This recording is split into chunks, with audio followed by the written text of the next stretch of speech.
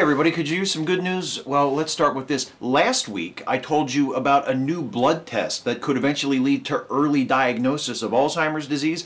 This week, I have two even more exciting stories about potential treatments for this frightful affliction.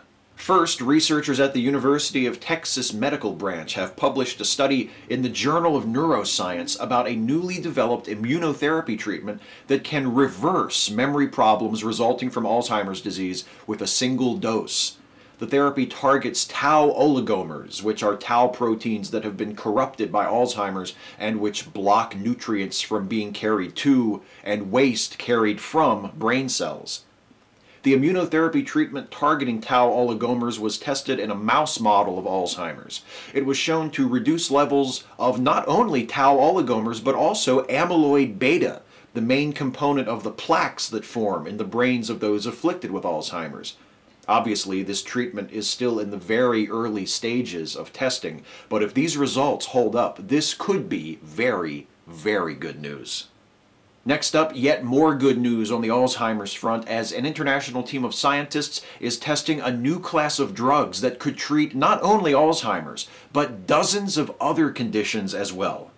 The team, comprised of scientists at 18 research groups, is testing a group of compounds called molecular tweezers. These compounds are designed to attack aggregated proteins that form clumps, blockages, plaques, etc., that are major factors in Alzheimer's, Parkinson's, ALS, cancer, and many other diseases. CLR01, one of the most promising of the molecular tweezers, was found to be safe and effective in animal models of Alzheimer's, Parkinson's, spinal cord injury, and familial amyloidotic polyneuropathy, a rare disease that affects the heart, kidneys, and nervous system.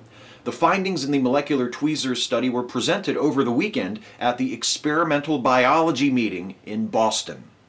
And finally, some cool news for Star Wars fans. Planets like Tatooine may very well be commonplace in our galaxy. Tatooine, of course, is the home planet of Luke Skywalker. Its two defining attributes are arguably its desert climate and its spectacular twin suns. This was a problem for Star Wars fans who valued scientific accuracy, if there are any of those, because so far the only planets confirmed to exist in binary star systems have been gas giants, not smaller terrestrial worlds like Tatooine. Now, a new study by astrophysicists from the University of Utah and the Smithsonian Astrophysical Observatory proposes that terrestrial planets should form just as easily in binary star systems as in single star systems, provided the planets are far enough away from the stars. Such planets could also have orbits around their binary stars just as stable as Earth's orbit around the Sun. So there you go. Tatooine is plausible. Thanks, scientists. Now get back to work on those lightsabers. A pair of promising breakthroughs in the treatment of Alzheimer's and dozens of other diseases, and a study that suggests that terrestrial planets orbiting twin suns do exist, just like in that Star Wars movie. That's the good news. I know, right? It sure is.